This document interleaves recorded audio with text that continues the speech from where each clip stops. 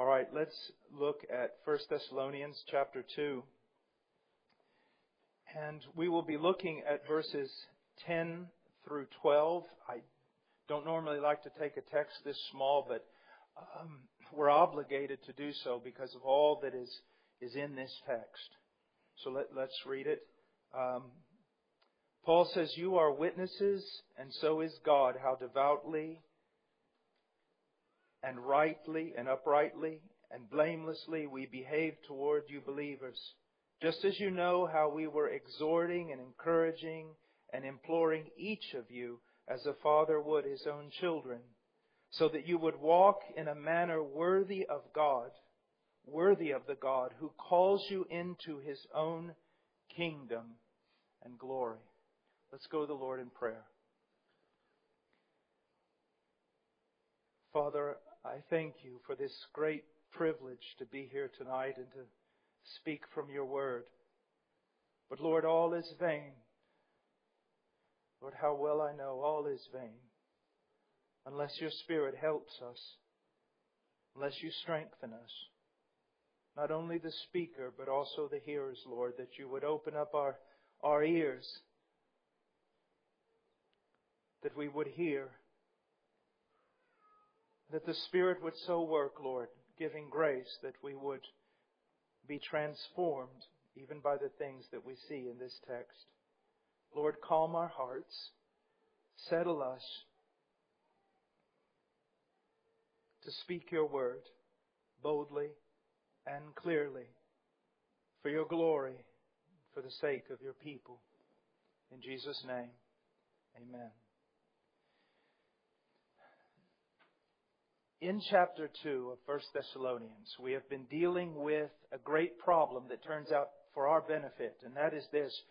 After Paul had left the city of Thessalonica, people were coming in, and the people that were there, and they were accusing Paul of many things.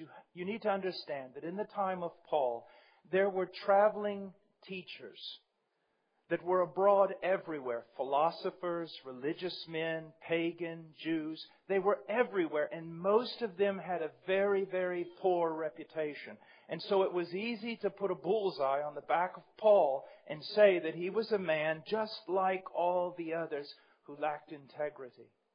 And so in their accusations, I'm sure it did great damage to Paul. I'm sure it hurt him.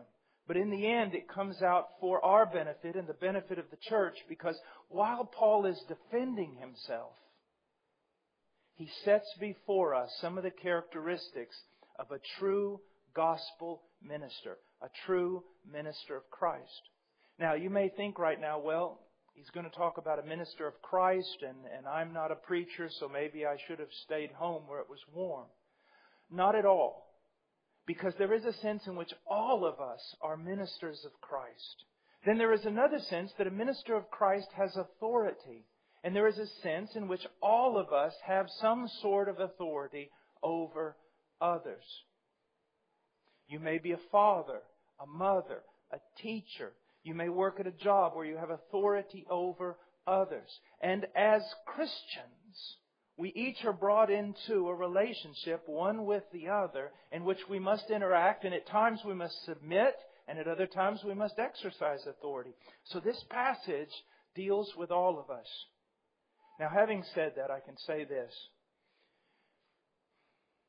If you want to know how Paul defended himself, how he could be bold as a lion, one word. Let's make it two. Personal integrity. Another word we could use is Christ-likeness.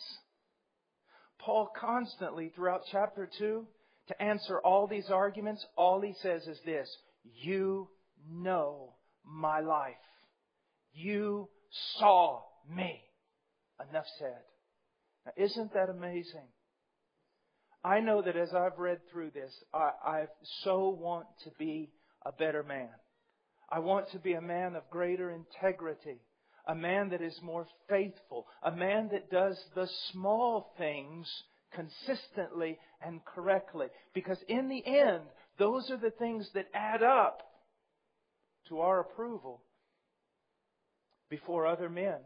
and silences also all the objections of those who would come against us. Listen to me. There's nothing more important in this day in Christianity than we walk in Christ-like integrity.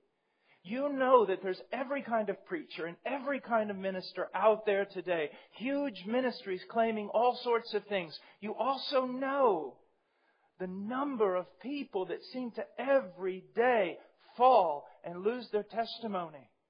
And because of that, the name of God is blasphemed among the Gentiles. How important is it to have integrity? And those of you who work in what is called the secular world, or you're going to the university, or you're with unbelieving family members, what is the thing that's going to set you apart? It is the gospel message, but that gospel message is shored up and confirmed by the way that we live. And let me say this also before we go into our text. Don't whine about any sacrifice you have to make in the name of integrity. It's demanded of you by our Lord. And if you have to go the extra mile, did He not command you to go the extra mile? If you have rights and you're not, for the sake of integrity, allowed to use them, did He not already teach us these things? It comes down to integrity, brothers and sisters. Leonard Ravenhill used to say, everybody's wanting to give us a new definition of Christianity. What we need is a new demonstration. And not all these things of, as I was bombarded with while I was in Norway, not all these things of false signs and wonders and claims to miracles that never happen. No, but a godly life. And that godly life is not just doing the big things. It's doing the little things. Because if you don't do the little things, God will never entrust you with the big things. That's why Paul said that he had already been approved of God, tested and approved, and yet God was also always testing him and approving him. Do you want to be used of God? Do you want to be a means through which people come, if not to accept the gospel, at least to respect it? Then you and I, all of us, we must walk in integrity.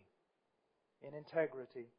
Now, in verse 10, Paul says, regarding himself, regarding his character, his ministry, he says, you are witnesses. This is the sixth time in chapter 1 and chapter 2 that Paul is going to call them to the witness stand.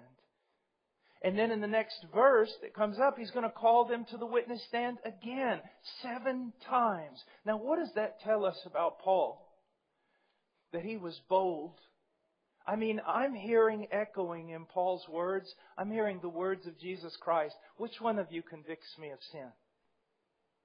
Now, Paul, of course, would have never said that because he knew that he was just a man, and like us, he had frailties and problems and weaknesses.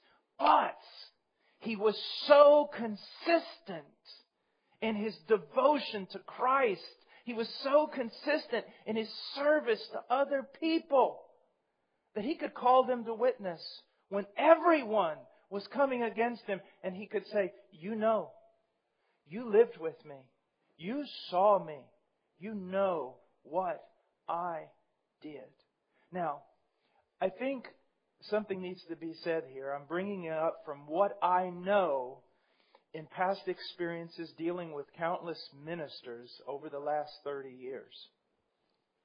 Notice that Paul, because we're also in the context of talking about authority, Paul never used his position as the grounds for his authority. He never argued from his position and then demand authority from others. For example, he never said, I'm an apostle, and as an apostle, you must obey me, respect me, follow me without question. He never did that. Now, in my many years in the Christian life, I've seen ministers do that. I've seen all kinds of people do that. I'm the pastor. It doesn't matter what flaw you see in me. I am the pastor. And the Bible says you must respect the pastor and you must be under the authority of the pastor. Paul never plays that game. Also, Paul never points to his miracles. He never points to his success in ministry as grounds for why they ought to accept him as genuine. And yet, isn't that what's being done today for the most part? I can't be wrong. The minister of a church of thousands of people might say, I can't be wrong. Look at all these people following me. Or others who might be so bold to say, I can't be wrong. There's signs and wonders, even though I would say that none of them are ever proved. Paul never did that. And if anyone had the right to, who was it? It was Paul. Also, another thing that I want to point to.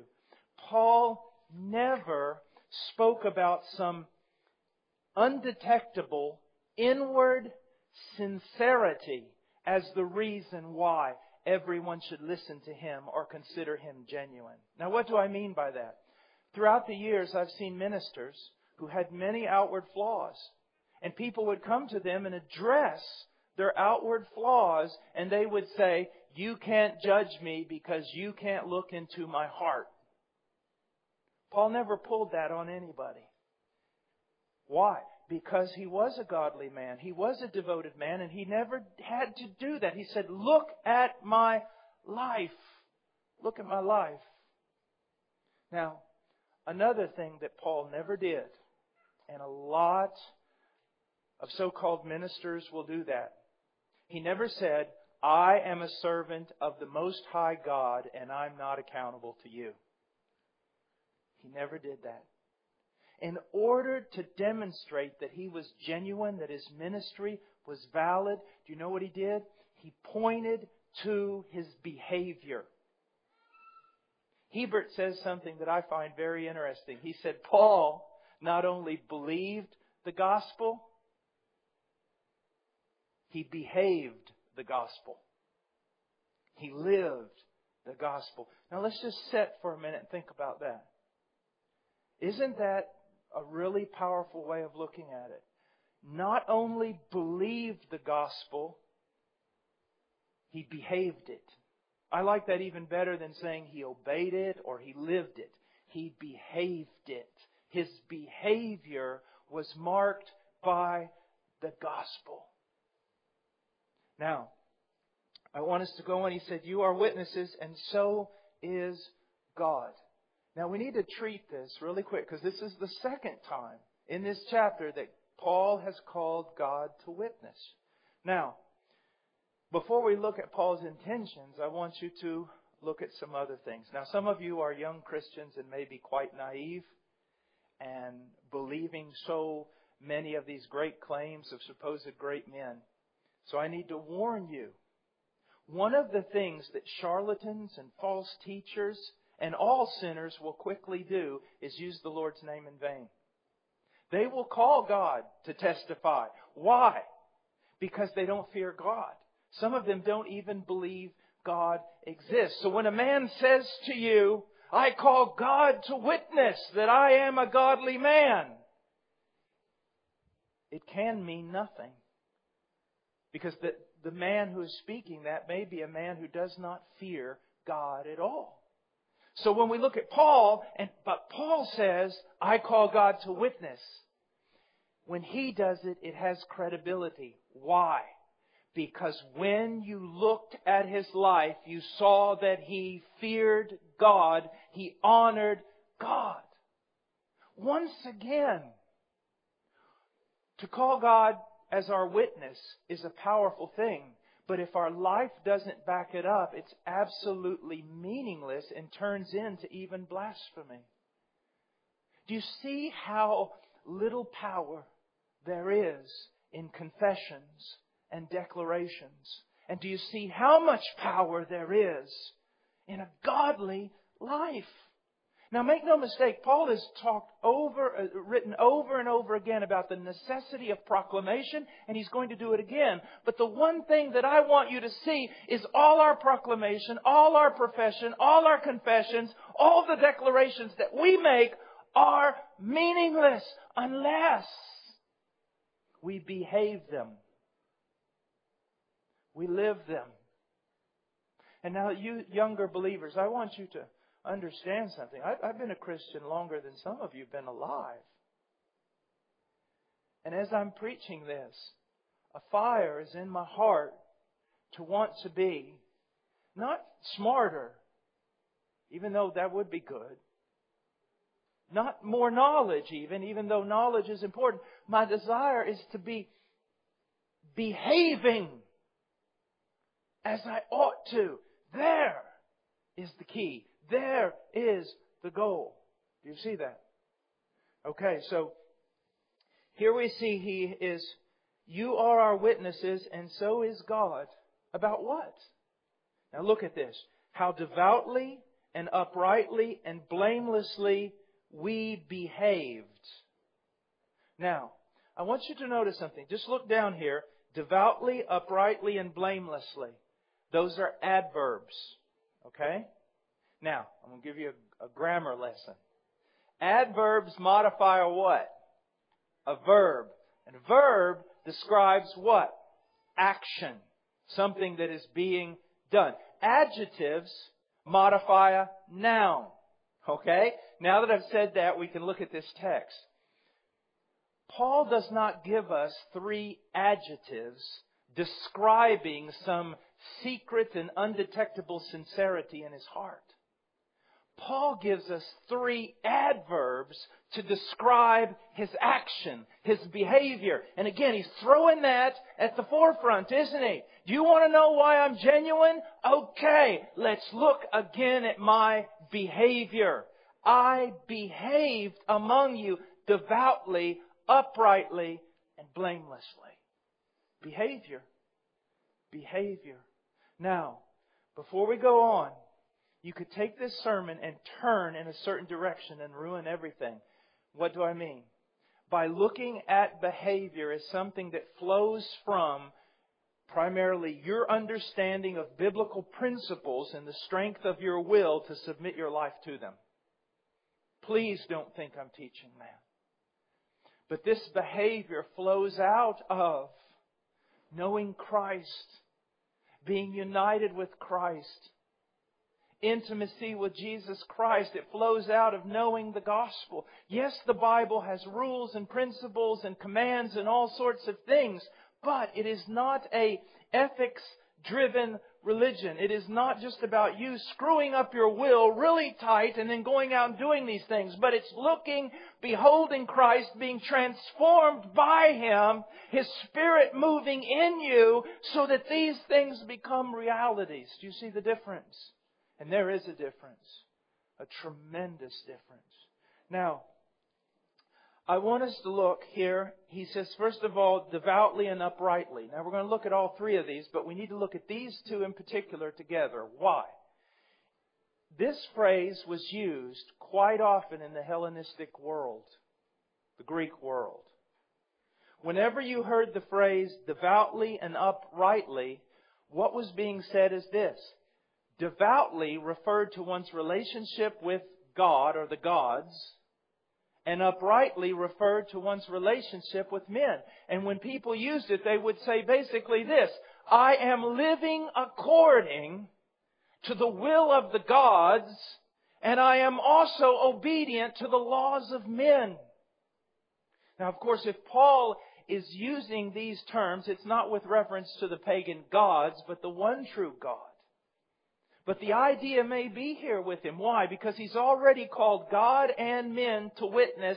And then he uses this popular phrase in the Hellenistic world that refers to, I'm right with God and I'm right with men. I'm submissive to God and I'm submissive to the laws of men.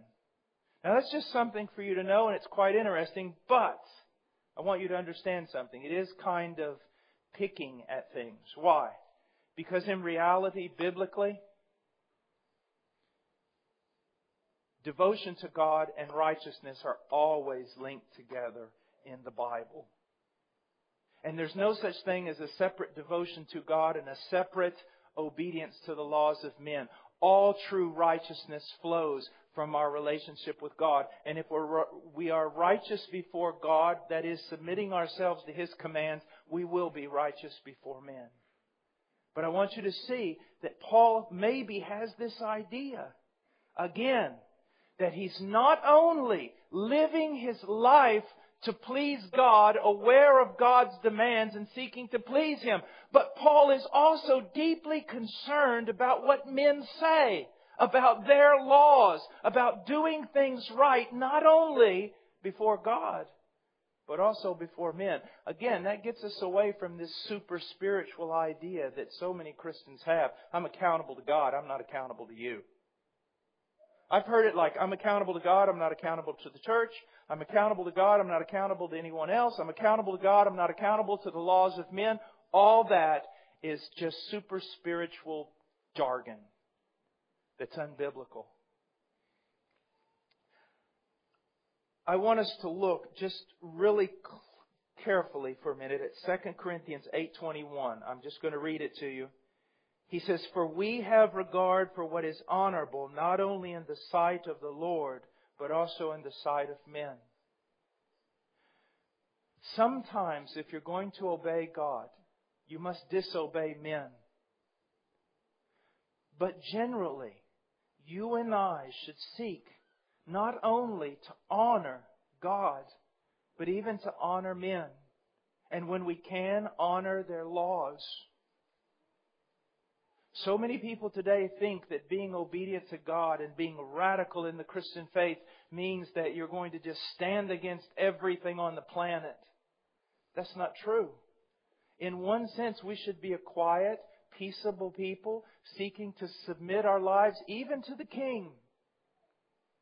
Even the Christians were told in the New Testament to this terribly vile Roman Empire, submit in every way you can, except when submission to the laws of men will cause you to disobey the laws of God.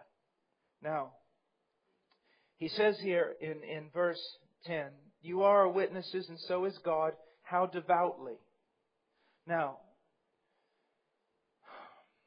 the word can be translated piously or religiously. And don't look at that bad. Today, so many people have this negative view of the word religion. Well, you shouldn't, because the word is used in the New Testament. Okay? And what Paul is saying here is that I acted in the way you would expect a religious man to act. He's saying my life was bent toward God and bent toward spirituality. It was bent toward eternity and not the temporal. Toward the holy and not the profane. Do you see that? He was a spiritual man.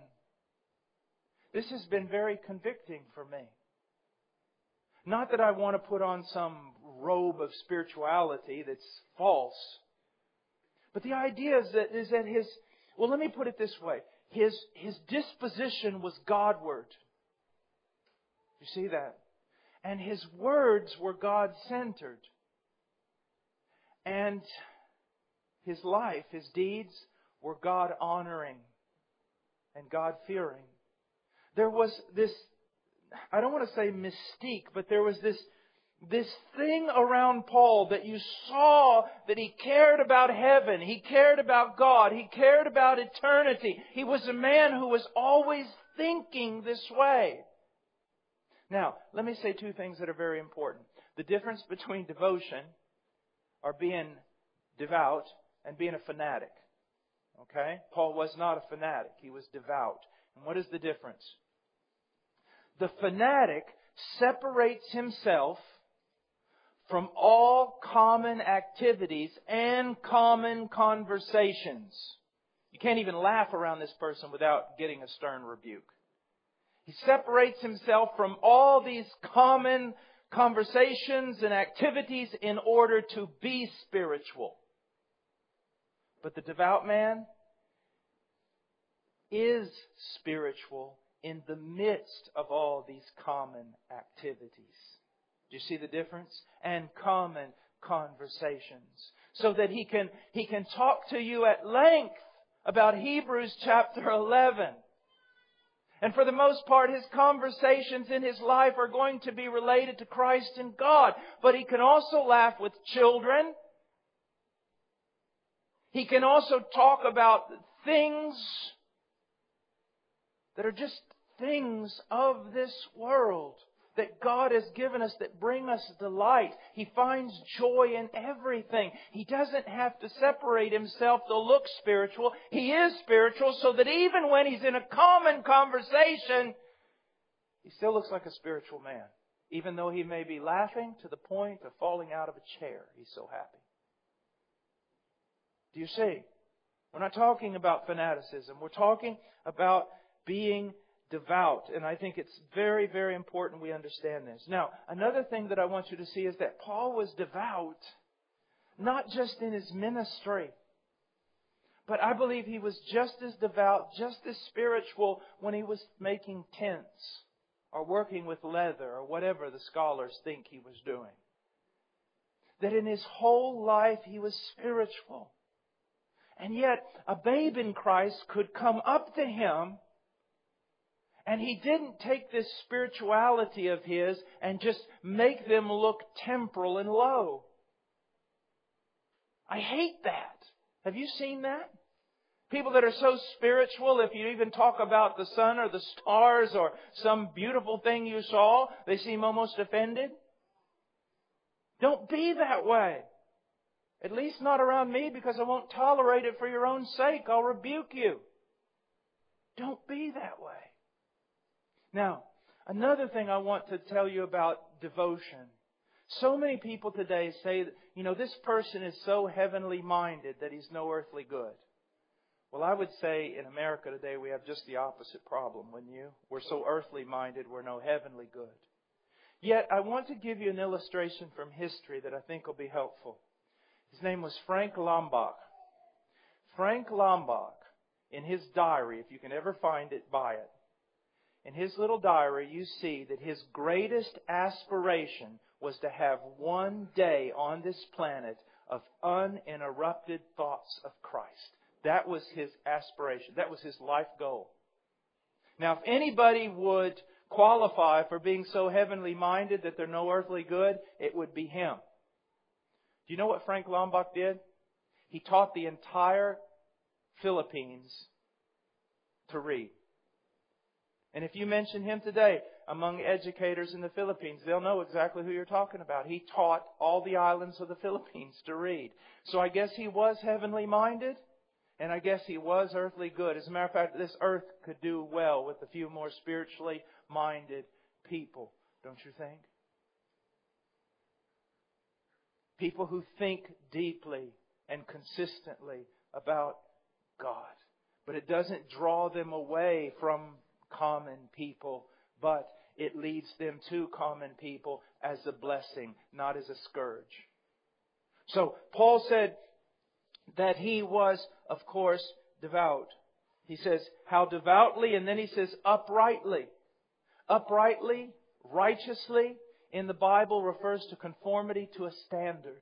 That he conformed, of course, in the New Testament always, he conformed to the standard of God's nature and God's law. Now, we need to be careful here. I know what some of you are thinking. No, we're justified by faith. Of course we're justified by faith. We can only stand before God justly, righteously, through faith in Jesus Christ. But Paul is using this term with regard not to sinless perfection, but as simply a description of the way he lived. He lived as a man who knew God's nature, he knew God's law, and he sought to be and walk conformed to it. And that's the way you and I need to be. And not only, again, did Paul live according to the laws of God, but Paul also would have been considered exemplary in the eyes of the pagan moralist in the laws of Rome. There was only one thing that brought him in conflict with Rome. Now I want you to think about this. Now I know sometimes that there are Christian activists and there are Christian politicians and there are Christian all kinds of things. But if there was ever a time to rail against a government, it was when Rome was the government. Notice that Paul was not brought into conflict with the government for anything other than preaching Christ crucified and raised from the dead.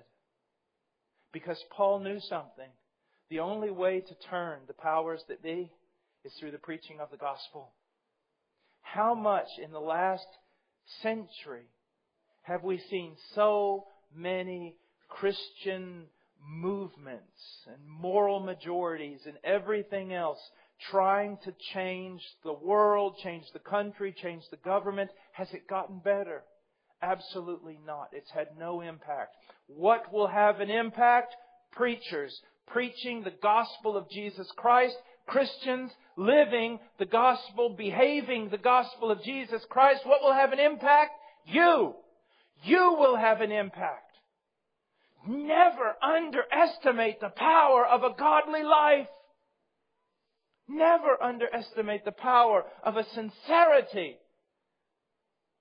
Of a sincerity and a sincere faith in Christ. Okay, so he also lived uprightly, and then he lived blamelessly. Blamelessly. Now that again does not mean sinless perfection. But it did mean this. Because he was so concerned and so given to living according to God's law and to live according to the laws of men, even his worst critics could not get a hold of him. They could not find something and say, aha, here we'll get Paul.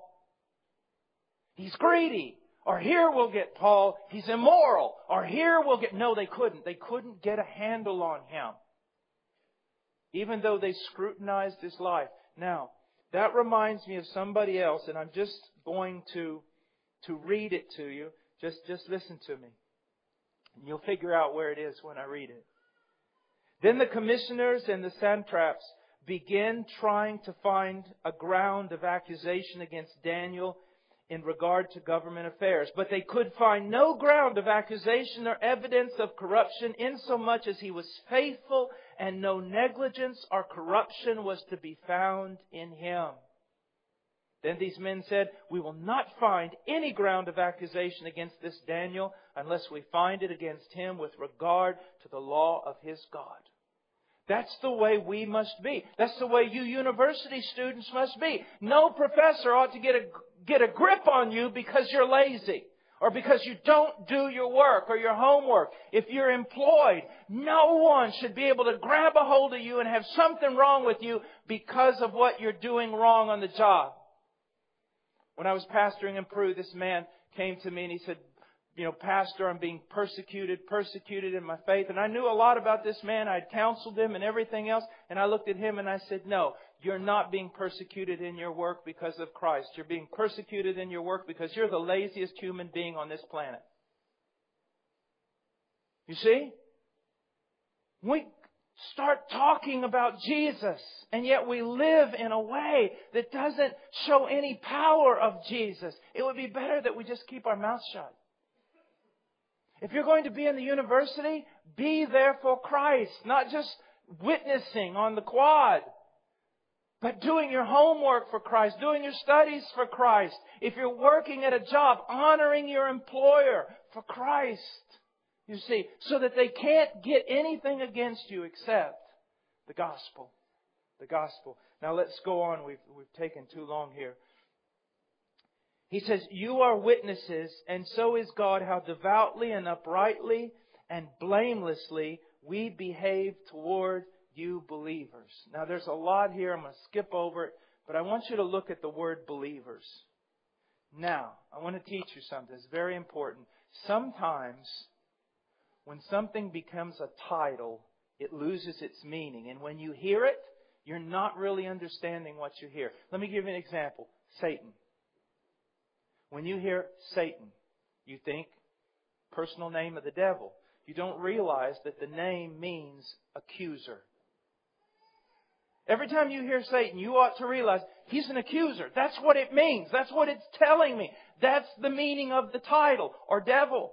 Adversary. He's an adversary. But see, when you call him Satan and devil and you don't think about the real meaning, it just loses everything, doesn't it? He becomes almost like a cartoon character. Also, the case with, he says, you believers. You just think, oh, Christian. But this is a present tense participle, and it's extremely important. He's saying, the ones who believe, the ones who go on believing. He's not saying like a noun, believers. He's using a participle. And he's saying that believers are those who go on believing. That they are always trusting, rolling upon, holding on to, clinging to Christ. And I want to be encouragement here for maybe a weaker saint. Even though there are moral tests with regard to assurance of conversion, the great test is this: that you are so convinced that you have no hope but Jesus Christ, that you continue, you go on trusting and believing only in Him. That is the great evidence above all other evidences. You're believing, trusting, holding on to, rolling upon Christ. Do you see that? Another thing that I want you to see here is that Paul is saying that he behaved devoutly, uprightly, and blamelessly toward you believers. Now, he did that toward all men. That's why the accusations couldn't stick. But here's what I want you to see. And Paul says this in the first chapter. Paul not only lived unto God, but he lived unto believers. Never forget, when you start talking about loving the Lord your God with all your heart, soul, mind, and strength, it's always followed by a second part, isn't it? Maybe to a degree lesser, but nonetheless important. What is it? You shall love your neighbor as yourself. Paul lived for the glory of God, but he also lived for the benefit of believers. And I'm not just talking about ministry. I'm talking about the way he behaved. Why did he act devoutly? Because he loved believers and wanted to be an encouragement and not a stumbling block to them. Why did he live uprightly? For the same reason. I have heard fathers, and it's wrong, but at the same time, there's something in it of good. When I've heard fathers who never cared anything about the church and they were drunks and everything else, but their firstborn comes into the world, and what do? They say, for the sake of that child, I've got to straighten up. Now, in one sense, that's idolatry. It is. And if you're living for believers more than you're living for God, that's idolatry too. But the point is, and we don't think about this enough. I'm sure you don't, because I don't. Why do we live righteously? For other believers who are looking at us. Why do we try to be more godly? Because of our children who are looking at us. There's nothing wrong with that. Don't think there is. I've heard super spiritual people say there is, but they're just super spiritual. They're not biblical. You do this for others to try to be an example. Not a hypocrite, not hiding something, but genuinely trying to live a certain way as to be an influence, a godly influence. Now, he goes on and he says this, verse 11, just as you know what he's doing again? He's saying what you know perfectly conforms to what we're saying. What we're saying perfectly conforms, precisely conforms to what you know about us. Isn't that amazing? That's boldness, and that's boldness that comes from a righteous life. You know, some of you aren't parents.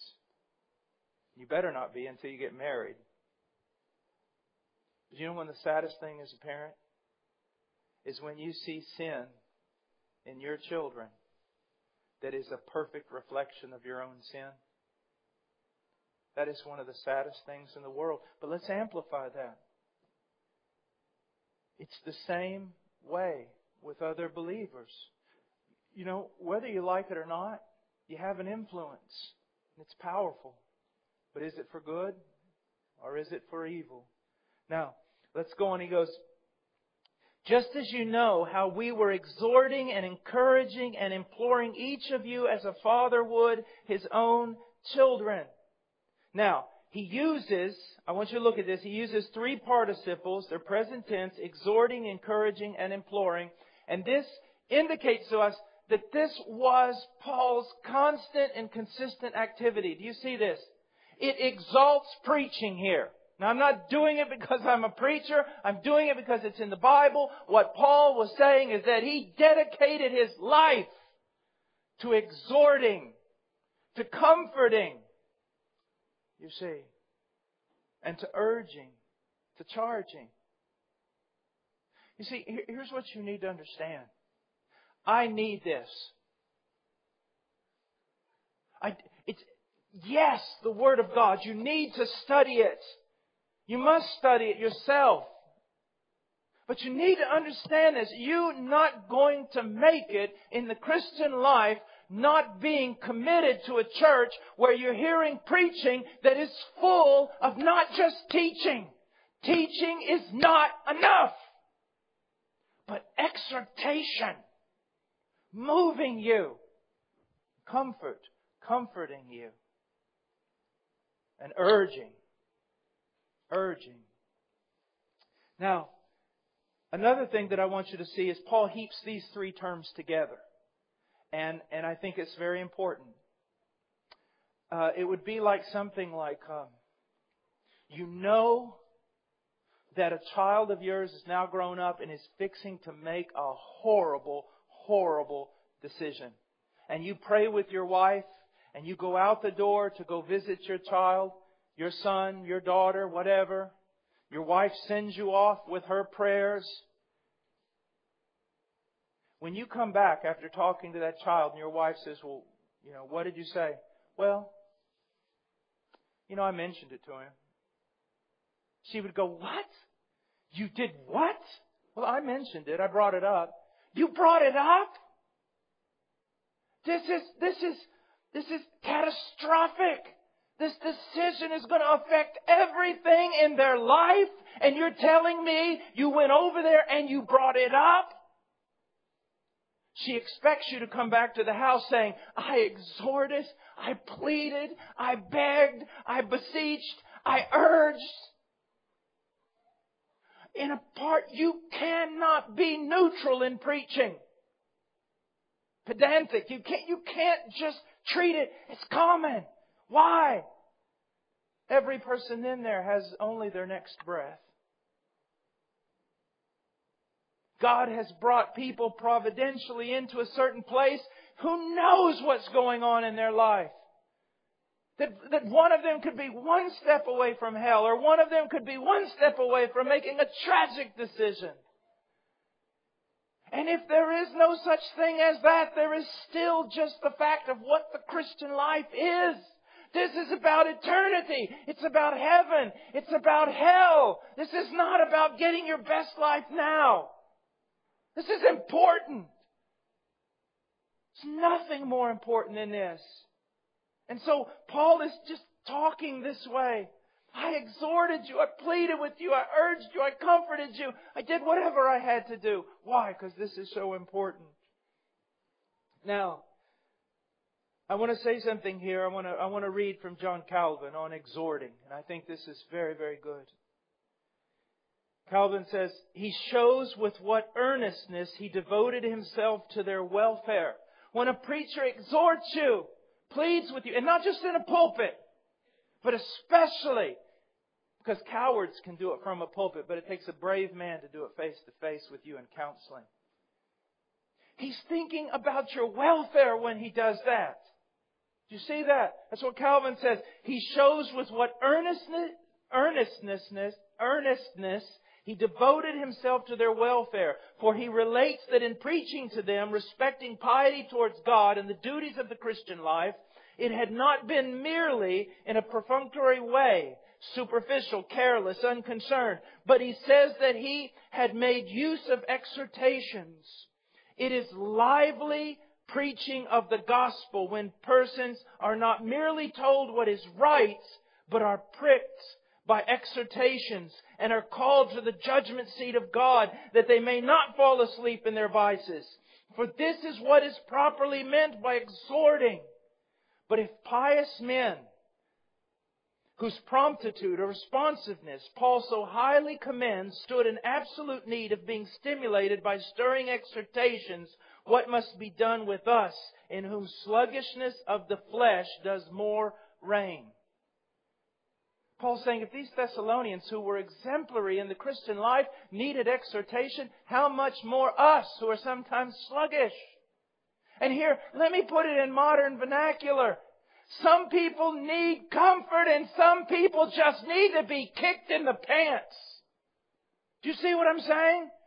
Some people need to be comforted and consoled and freed from condemnation. Others need a fire built under them.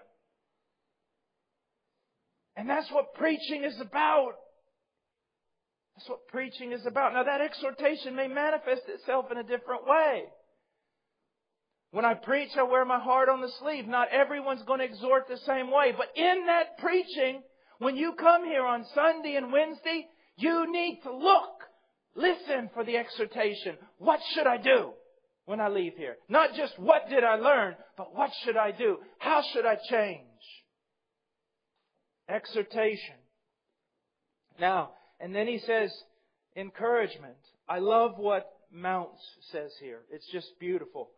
He defines this as to exercise a gentle influence by words.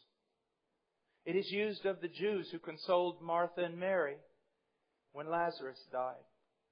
It's also used to describe the ministry to the faint-hearted in this same book in 1 Thessalonians 5:14. But listen to me.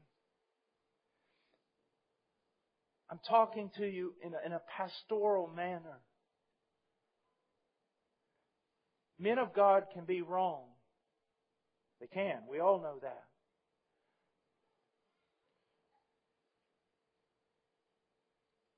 And when they comfort, receive it.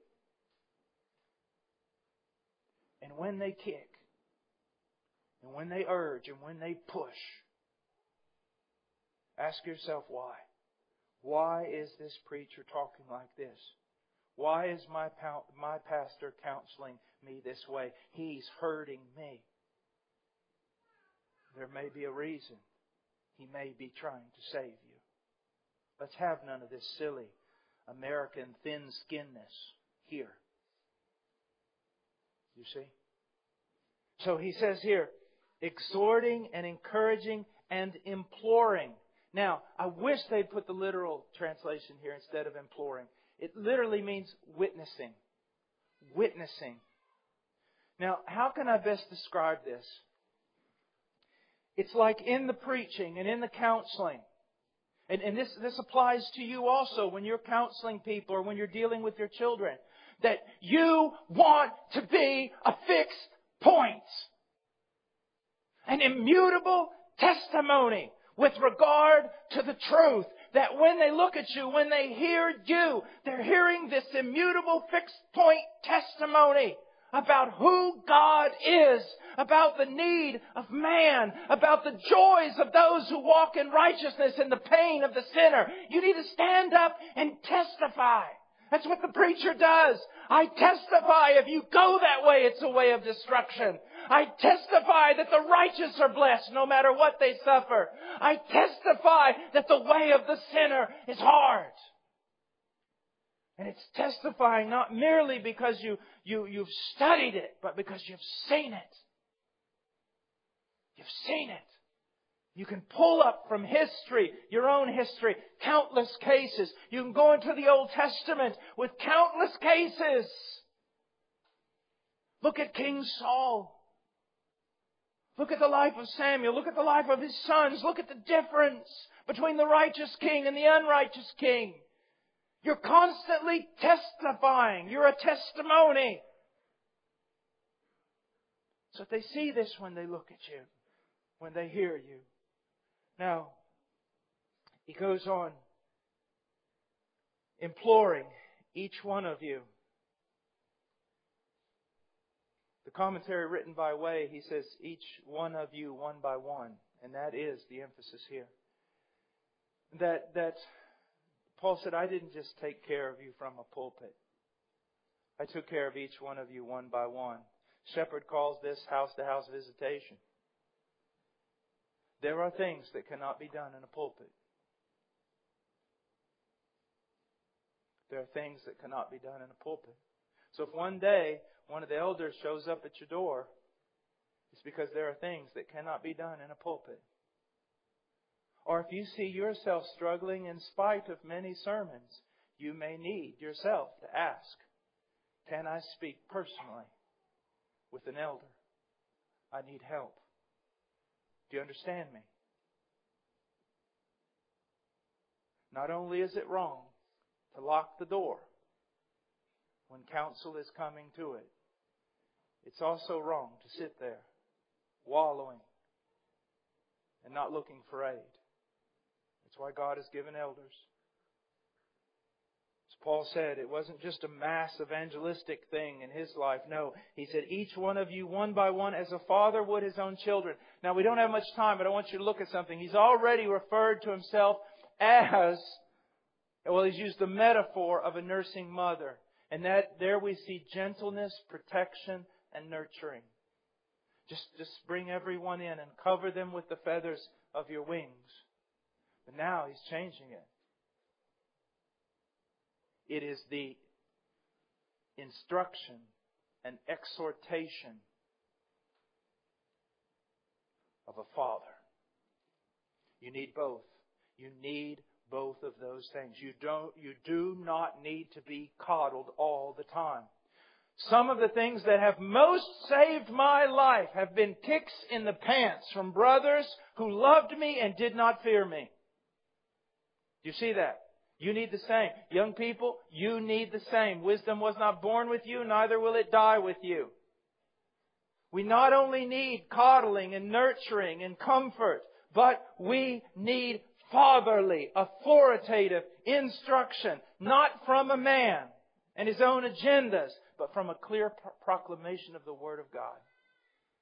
Okay?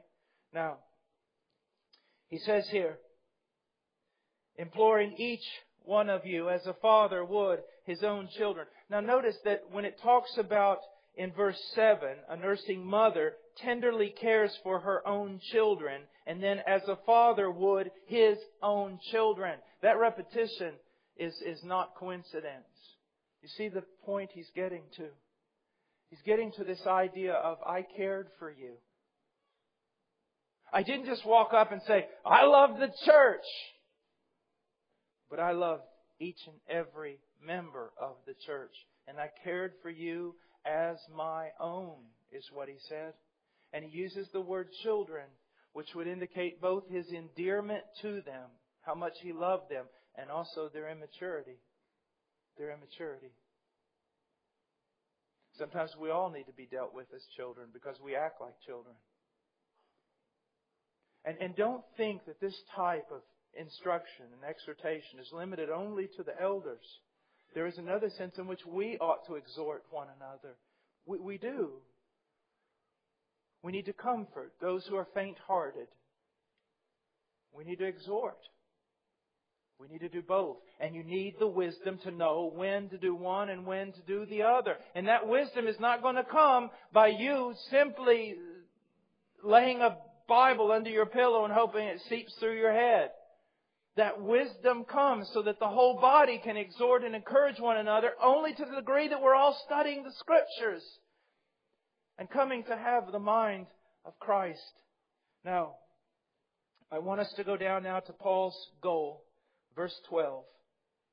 What was his goal? Oh my.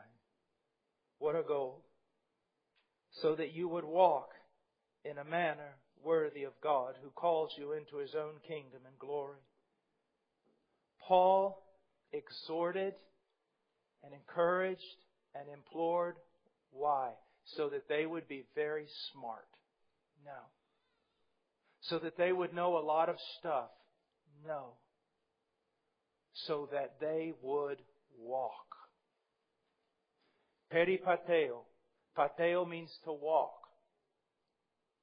Peri is a prefix that kind of indicates around. To walk around. It's talking about a lifestyle, a way of living. Not just when you come among the brothers and sisters in Christ, but all the time, in the church, outside the church, everywhere you are.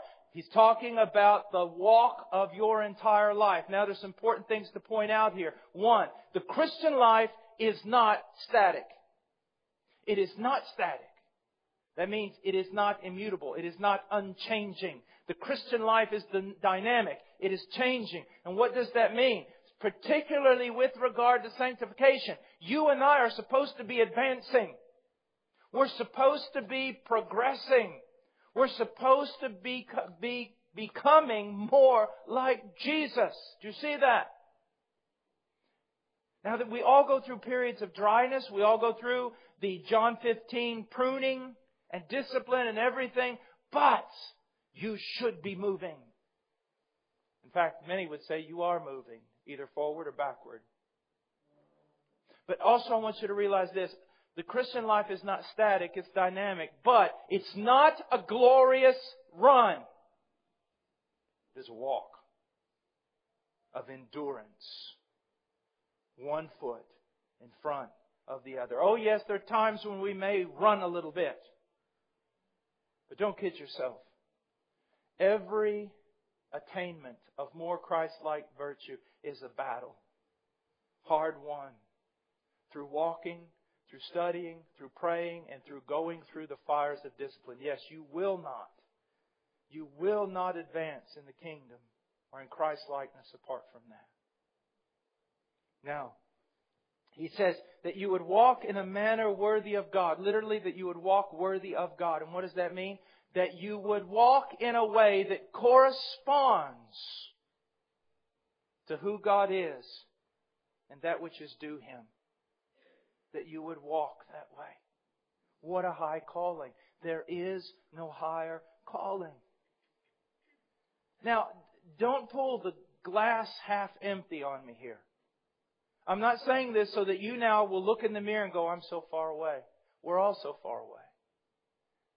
You say, well, Brother Paul, you've been walking with Christ for 30 years. You're closer than I am. Listen, right now, at least for all of you that are seated, I'm closer to the sun, S-U-N, than all of you, aren't I? I'm at least, a meter higher than all of you here?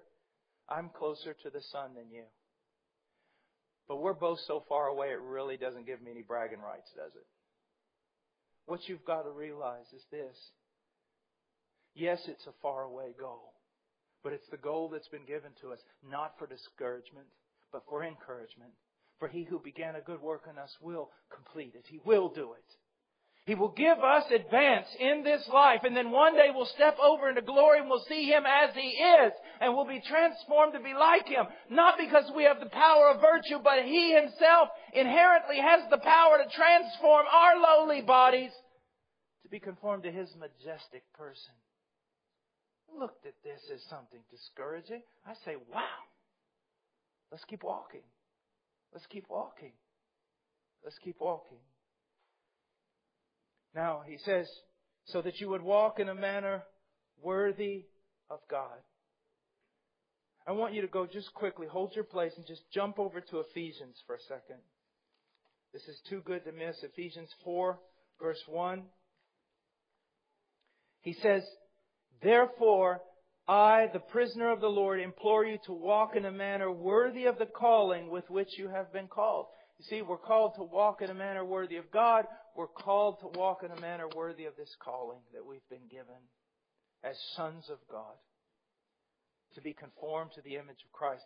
Walk worthy of it. Now, here's the point that I want to make to you. A great thing has been done for you. A great title has been laid upon you. You've been given the greatest of all callings. No one has a calling like this.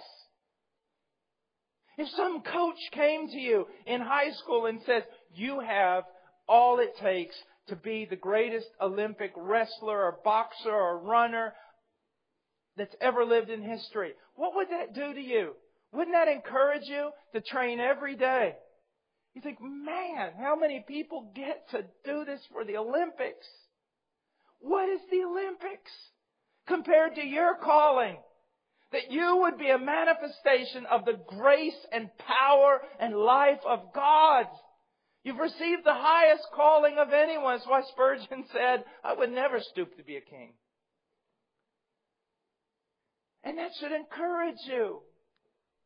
Not only have you been called, not only is it the highest calling ever given to a human being, or an angel for that matter, but it's going to happen. That's the exciting thing. It's going to happen. You are going to get there. I'm going to get there. You're going to get there. Because of Him. Because of Him. Now, but I want you to look. If you look, he says that we should walk in a manner worthy of our calling in 4:1. Then go to 17. 4:17. So I say this and affirm together with the Lord that you walk no longer just as the Gentiles also walked in the futility of their mind. All right, you're to walk like Him. Stop walking like the Gentiles. Which basically means stop walking like those who do not know God and who are living for vain idols. Stop it. You know, I love saying that because so few people say it. Sometimes you just need someone to walk up to you and say, stop it. Just stop. Oh, okay. Stop. And then he goes on in verse 22 of 4, that in reference to your former manner of life, you lay aside the old self which is being corrupted in accordance with the lust of deceit. Lay it aside. Your old life is like rotten clothing. The way you used to live, your old behavior, put it off of you like the plague. 24, and put on the new self, which in the likeness of God has been recreated in the righteousness and holiness of the truth. Dress yourself in Christ. That's how you live in a manner worthy. That's how you walk worthy. No longer walk as the Gentiles. Put off that old lifestyle and do what? Put on Christ. How can you put on Christ? Look at Christ. Study Christ. Cry out that Christ's character and virtue would be made more and more yours. Cling to Him. Abound in your unity with Him. Now, I promise this is the end. He says, so that you would walk in a manner worthy of God who calls you into His own kingdom and glory. Now, this is very unusual. He calls here is in present tense. And there's a great debate on if Paul wants it to be a true present tense. Because there's all kinds of different present tenses. Paul usually, when he uses the word called as verb, it's usually aorist, referring to a moment in time when God called you. Bam, just like that. Or he'll use it in a perfect tense, that God called you in the past in a moment of time, but that carries on through until today unchanged. But here, it's present tense. And if it is present tense, a true present tense, then what he's saying is, listen to me, believer, God is constantly calling you and wooing you to draw nearer to His kingdom and His glory, that it might become a greater reality in your life. He's constantly calling you. Come, come, enter in, go deeper, go higher, enter in, go deeper, go higher, constantly, constantly, constantly. And not just through the preaching of the Word, and not just through the Scriptures, but in circumstances of life. You know, when you get astray and you start looking at other things instead of service to Him, and all of it turns to rot in your gut. You know, there is a real sense that when Adam and Eve fell, those curses were also great demonstrations of mercy. Because He said this, basically, Adam, you're going to work in futility and the sweat of your brow. And so every time Adam went out there, and it was futile and worthless, it was God calling him, Adam, Adam, come to me, come to me. all this is futility. In childbirth, a woman would experience pain. And it's at that moment God is saying, you're fallen. You're fallen. Come to me. Come to me. Every affliction, everything that doesn't go right, everything you get that turns into gravel in your gut is God calling you to come further into His kingdom. Now, it says this, who calls you into His own kingdom and glory. Now, what is the kingdom? The kingdom is the sovereign rule of God in its degrees and variations. I have to say it that way. Because there is a real sense in which God's kingdom has come in Christ. There's another real sense in which God's kingdom is coming. As God's providence is working in the world and more people enter into the kingdom and more people go deeper into the kingdom. And then there's another sense in which God's kingdom is yet to come. And it will come when Christ returns, the consummation of all things, the new heaven and the new earth. And that is probably Paul's idea here, because in 1 Thessalonians, it's primarily saying this.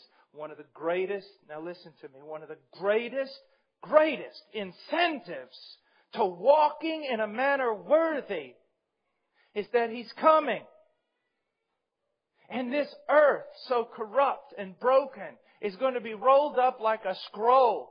And there's going to be a new heaven and a new earth where righteousness dwells.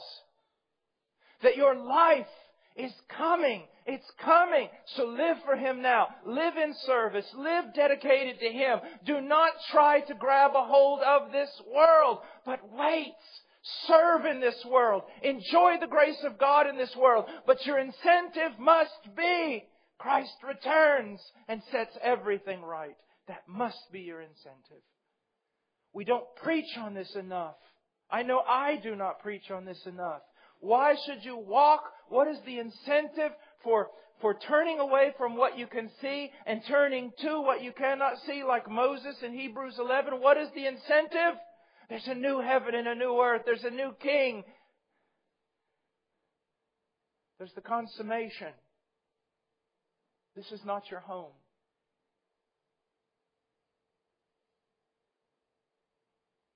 What He has prepared for you, eye has not seen, ear has not heard.